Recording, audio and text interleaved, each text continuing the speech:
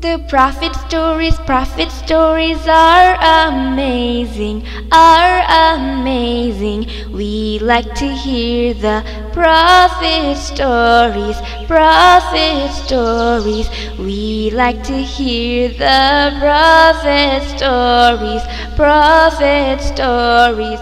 Assalamualaikum. Walaikum assalam. How are you, children? Alhamdulillah. We are fine. We like to hear prophet stories from you. Okay, mashallah. That's very good. The stories of the Prophet are important for all Muslims. Inshallah, today we will start our first episode of Prophet Muhammad sallallahu alaihi wasallam. Are you ready for that?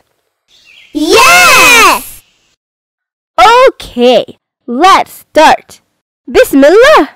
Prophet Muhammad sallallahu alaihi wasallam's family tree started from Prophet Ibrahim through Ismail, peace be upon him. The Prophet was born in the most respected tribe in Arabia, the Quraysh. His family name was Hashim, after his great-grandfather. Hashim was very respected and generous. He used to take care of the people whoever came to Mecca for Hajj and distribute food to them. He was a businessman. For his business, during the winter, he used to travel to Yemen, and during the summer, he used to go to Syria. He had very good connections with these two countries. One summer in Medina, he married a woman in his business trip, and that woman got pregnant. After a few days, Hashim died in Gaza, Palestine. He got one son with that woman. Hashim's family did not know about his wife or his son. After 8 years, Hashim's younger brother knew about his brother's wife and son. So he brought them to Mecca. Hashim's son was known as Abdul Muttalib. He was very smart, handsome, and generous like his father. Later, Abdul Muttalib became the leader of Quraysh. Who is Abdul Muttalib? He was the great-grandfather of Muhammad sallallahu alaihi wasallam. Do you remember about the miracle water of the Zamzam well, which was discovered during the time of baby Ismail and his mother Hajar, peace be upon them? Yes!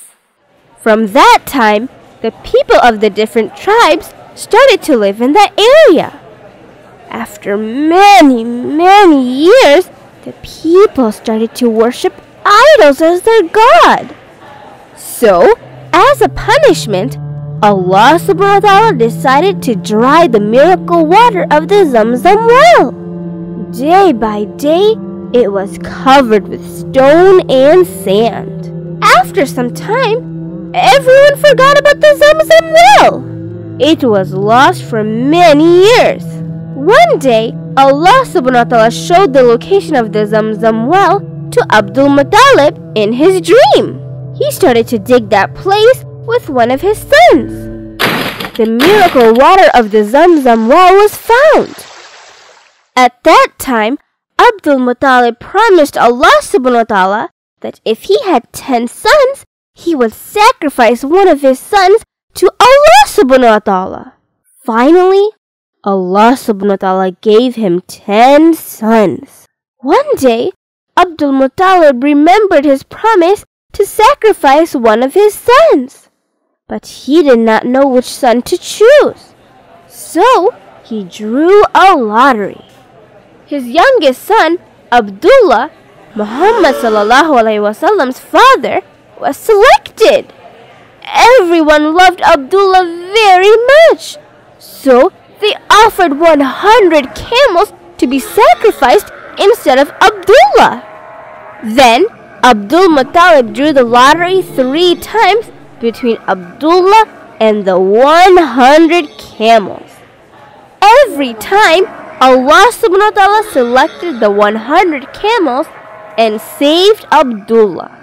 Later, Abdullah got married to Amina, one of the most honorable woman in Quraysh. So, Muhammad sallallahu alaihi wasallam's father was Abdullah and his mother was Amina? Yes, mashallah. Amina became pregnant after a few days. During that time, Abdullah went to Syria for a business trip. However, about 2 months before Muhammad, peace be upon him, would be born, his father died at Medina on his return journey. At that time, he was only 25 years old. So, did Abdullah see his son Muhammad sallallahu alaihi wasallam at all? No, Abdullah could not see his son Muhammad, peace be upon him. But he knew his wife was pregnant. During that time, Mecca was very famous for the house of God, and it became a very big business center. The governor of Yemen, Abraha, became very greedy to take control of Mecca. At one excuse, he was ready to attack Mecca with a very big army. With him, he had 60,000 soldiers and around 13 big elephants. Abraha used the biggest elephant for himself. The people of Mecca became scared. Abdul Muttalib had a very strong faith in Allah subhanahu wa ta'ala. He knew that the house of Allah would be saved in a miracle way because they did not have enough strength to fight Abraha's army. He told everyone to take all of their family members and hide in the mountaintop. At that time, the Prophet's mother, Amina, was 8 months pregnant. Then the miracle started to happen. When Abraha's army was close to Mecca, all the elephants just sat there. Nothing could move them. Suddenly, all the elephants started to run in the other direction. Meanwhile, Allah subhanahu wa ta'ala sent lots of small birds with 3 stones. One was in their beak and the other 2 were in their claws. The birds dropped their stones on Abraha's men. The stones cut their body parts right away and killed them instantly. Their body became like smashed corn. It was a horrible moment for Abraha's army. Every one of them died by Allah subhanahu wa ta'ala's punishment. Why did Allah subhanahu wa ta'ala save the Kaaba with that big miracle? At that time, Rome and Persian empires were very powerful. That miracle was a big alarm for the whole world not to attack Mecca. It was a very big welcome sign for Prophet Muhammad sallallahu alaihi wasallam coming to protect Allah subhanahu wa ta'ala's house and law. Around 50 days later, our beloved Prophet Muhammad sallallahu alaihi wasallam was born on the 20th or 22nd of April in the year of 571. It was a Monday morning and the Arabic date was the 9th of the Rabiul Awwal. But I thought our Prophet Muhammad sallallahu alaihi wasallam was born at the 12th Rabiul Awwal. Yes, some scholars also think it was the 12th Rabiul Awwal in the year of 570. But most researchers consider 9th Rabiul Awwal and the year 571 to be the most accurate. But let me clear up one thing. There are 2 informations. Rabiul Awwal is the Arabic month from the Arabic calendar, and the year 571 is from the Christian calendar. So Allah subhanahu wa ta'ala knows the best.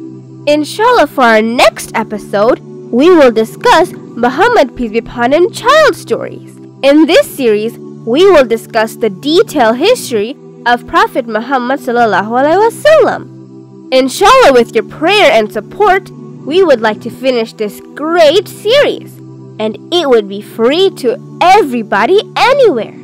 So you can join this great project by giving a one-time donation or becoming a monthly supporter for the whole thing. It will be sadaqah zariyah for you, inshallah.